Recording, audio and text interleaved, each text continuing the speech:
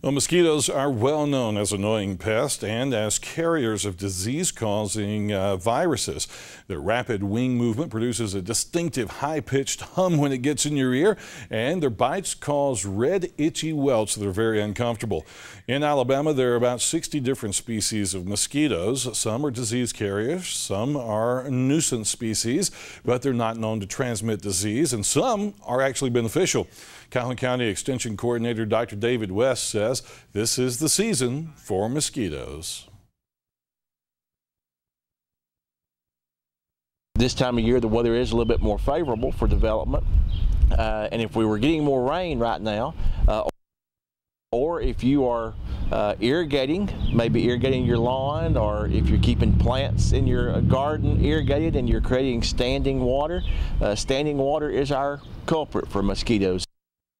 As he said, we've been warned for years about standing water around homes, dwellings, schools, and other facilities, but recent reminders encourage us to look past our own properties.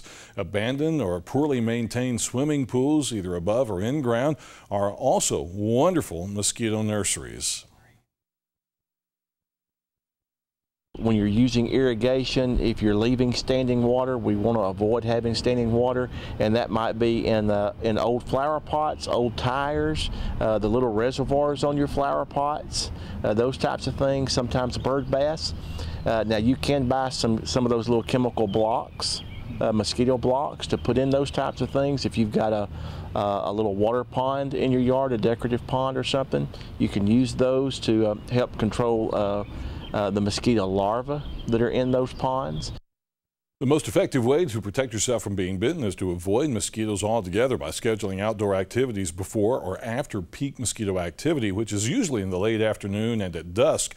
Anytime you're outdoors during mosquito season, be sure to wear long sleeves and long pants. You can also use repellents containing EPA-registered products to discourage mosquitoes from biting. West adds that if you are concerned about the Zika virus, you can also pay close attention to media reports.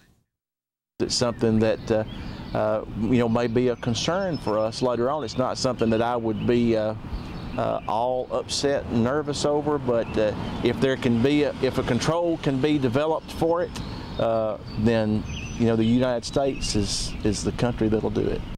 If you have any questions or concerns regarding mosquito-borne diseases and prevention, contact your county extension office for advice and recommendations.